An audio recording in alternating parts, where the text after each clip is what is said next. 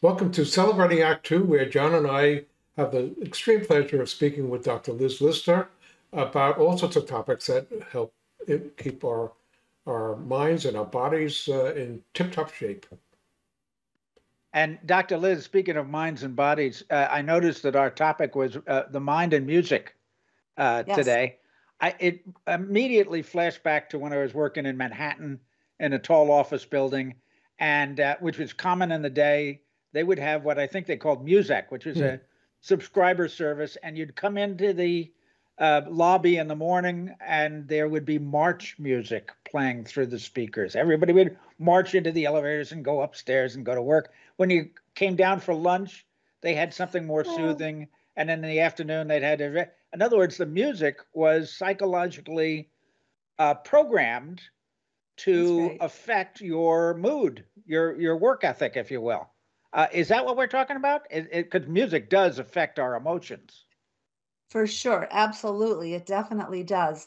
That is definitely a part of it. You mentioned the psychology of music. There's no question. And I got interested in this topic when I read a recent article related to music therapy, particularly in people with dementia. Oh, that's It was interesting. very interesting. And we don't have to focus only on that, but because the article touched on all the different areas, music affects at least 6 different parts of the brain. Really? Yes. Yes. Let's see if I can get through all of them. The auditory, right? Verbal processing, like when you look, when you know the words. Yeah. Okay. Yeah. The motor, when you start to bop around and tap your toe, that's definitely Yeah. me. Okay, for sure. There is the calming, which, like you said, your people in that building understood not to do that in the morning, do it later in Yeah. the end of the day, but very helpful with agitated patients. Okay, Ah. so we've got this calming effect. We've got the social, right? The social benefits. When you're in a room full of people and they're enjoying the same music that you enjoy, Yes. very, very therapeutic. All Hmm. right. And that's definitely been shown, particularly, it's been studied and shown in patients with dementia, but you can see anybody can kind of relate, I think, to these topics.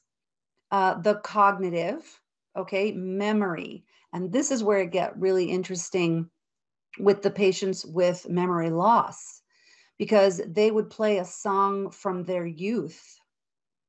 A music therapist would come into a setting, like a care setting of patients with memory loss, and sing a song from their, let's say, their 20s, right? From a few decades ago.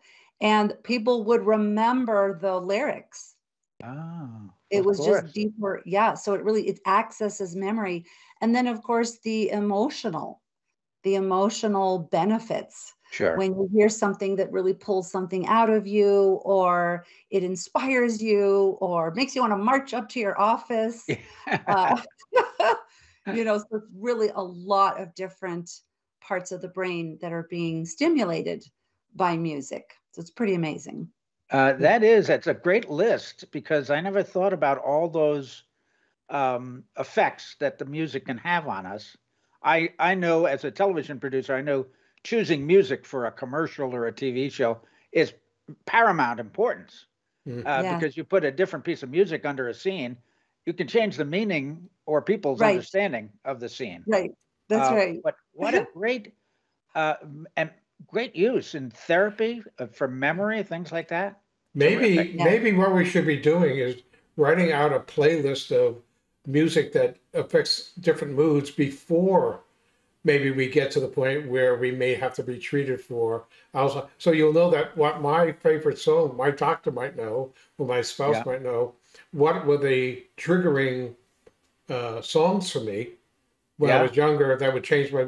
So yeah, I could see where other than just stock concepts that they may be playing around Yeah. with, maybe people will I put love it. an inventory together of things that were important to them that might help them later on. Good idea. It's amazing. You're making me think of my grandmother who, if in Argentina, who played tango music on the piano Mm. until until she didn't have a piano anymore. You know, she made it all the way to 91. Wow. And that was partly, so there's also, you also reminded me just now, I talked about the stimulation of the brain, but there's also, of course, if you get up and you move with the music and you're dancing, then Yeah.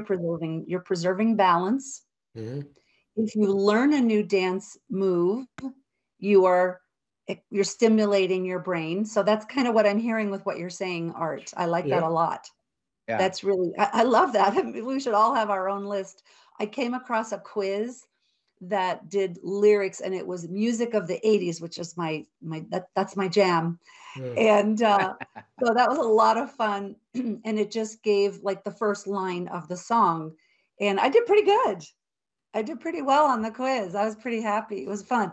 That's great. Things that a lot of people would know the opening line, Yeah. but it's a lot of fun. The social, the emotional, the cognitive, lots and lots of benefits. So you see Yeah. this as becoming something that may become a therapy that's going to be used more and more often, just because it has demonstrable effects on people, irrespective of their cognitive abilities. Yes, that is what I think.